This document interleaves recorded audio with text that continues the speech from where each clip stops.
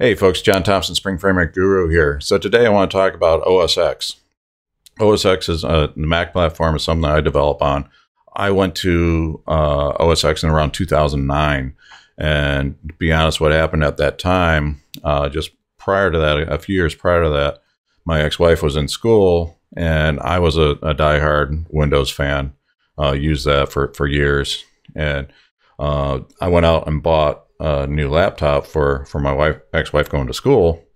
And at that time, Dell had just come out with a new laptop, and the specs on this laptop were just phenomenal. It was, the CPU was way faster than what I had.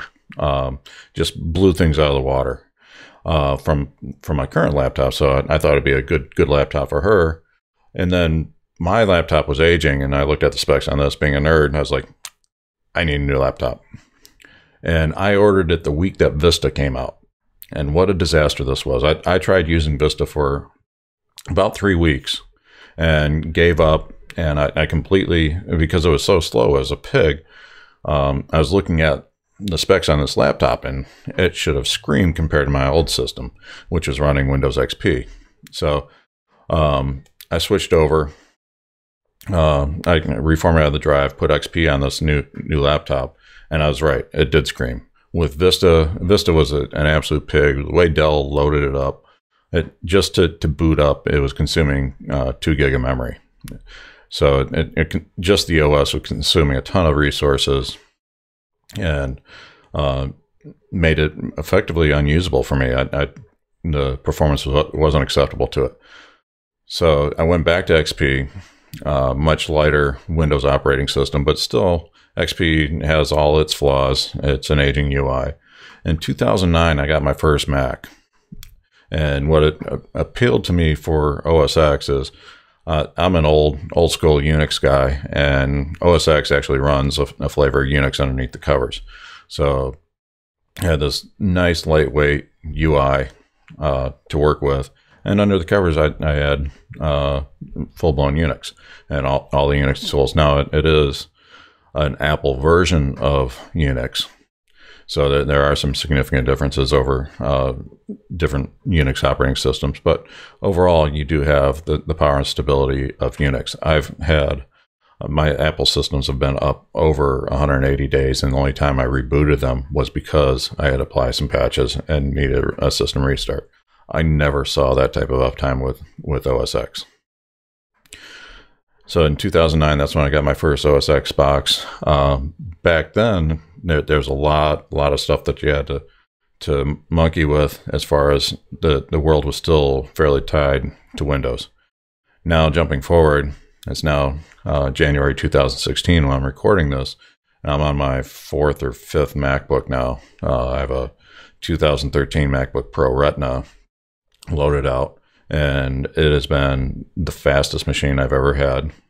It's got a solid state drive in it, got it loaded up with 16 gig of memory, and this is what I use for development. And I effectively wait for nothing. Even though I don't have the fastest CPU in the world, OSX gets out of the way, allows me to do my development. And if you're doing Java development, you know it's not light, especially on memory requirements. You pull up the IDE, that's going to take up a chunk of memory. You might be running a database, and then you're going to deploy to Tomcat, and your memory grows and grows and grows and grows.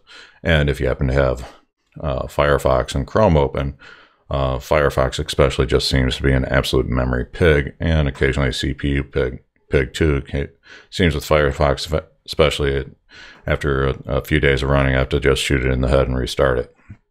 And then things go back to normal. It has gotten better lately, but I think that's more of a quirk of Firefox, not of OSX. And I've had this debate a couple times with developers that are on Windows, and they're like, what can you do with Windows, or what can you do with OSX that you can't do with Windows? Well, my immediate response is SSH. Well, there's PuTTY for that in Windows. Well, that's another third-party program that you have to get. That's just one example. OSX is Unix which if you're in Java development, you're probably going to be working with a lot of Linux servers in today's day and age. So you're going to be SSHing into boxes. You're going to be using SCPs. So a lot of the Unix tools are right there. They're already built into OSX. You have them. You don't. It's not third-party build-ons that you have. And being a Unix operating system versus Windows is not a pig. It's not a resource pig.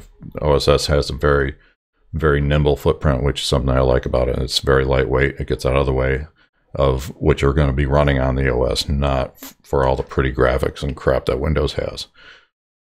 Another thing I like about OSX is the user interface is very low friction. It's a lightweight interface. The graphics are nice. Getting a little dated now, I'll admit that. But generally, it's low friction. On Windows, when you want to log in, you have to go to the keyboard, hit Control-Alt-Delete, and then click into the login password field. OSX, I've opened up my laptop. The cursor's already in the field. I type in my password and hit enter. Boom, I'm on. So just little things like that. That a little less friction is something I really like about how Apple designed OSX. It's easy and it's rock solid for development. I've never had any weird issues with OSX. I've had a crash here and there, but they are far and far between. Windows, I've never had a Windows system stay up more than 20 days, 21 days or so. I routinely go months without rebooting my MacBook, and it doesn't need it. It just keeps running. It's like a Linux box. My web server for Spring Framework Guru has been up over a year now. So Linux platforms just run. They just run and run and run. It's said that the World Trade Center towers came down on Unix servers that hadn't been booted for a decade. So this type of operating system is extremely stable, and this is why I use it.